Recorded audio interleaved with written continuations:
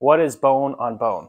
This is when the cartilage on this bone and the cartilage on this bone decrease, leading to a smaller joint space and more pressure, creating tissue swelling, which can lead to cartilage cell death. So oftentimes bone on bone is related to prior trauma in the knee. With age, cartilage naturally loses its resilience. So truthfully, this decrease is normal, but in this video, I'm going to make a case about why this does not have to be common.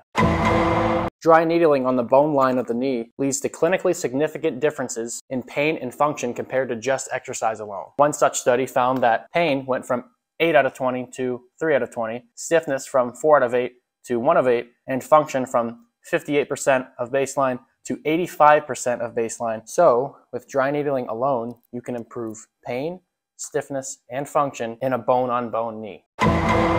A systematic review found this technique to be effective for bone-on-bone patients for reducing pain, improving range of motion, and increasing physical functioning. Now, cartilage is mechanosensitive, and what that means is the cartilage cells themselves, the chondrocytes, require appropriate amounts of loading to maintain its structural integrity. What does that mean? An increase in compression and an increase in shear that is cyclic and below tissue failure will influence those cells by changing their metabolism to increase cartilage thickness, increase cartilage surface area, and increase cartilage volume. So with mobilization with movement, which progresses to greater challenge, greater range, with the ATG split squat, you can decrease pain, improve range of motion, increase function, yes, even when bone on bone. Exercise is 2 to 3 times more effective than using Tylenol. It just needs a sufficient dose and duration to be effective. The major risk factor for progression of cartilage disease is quad muscle weakness. So it only makes sense that with quad-specific exercises, there is a significantly greater pain reduction than using general lower limb exercise, which was found to lead to increases in femoral cartilage thickness, increase in molecular weight of hyaluronic acid, and an increase of viscosity of the joint synovial fluid, an increase in cartilage turnover. An added benefit, every pound of weight that's lost through exercise, you actually get an additional 4 pounds of force decreased at the knee joint with each and every bend that you take.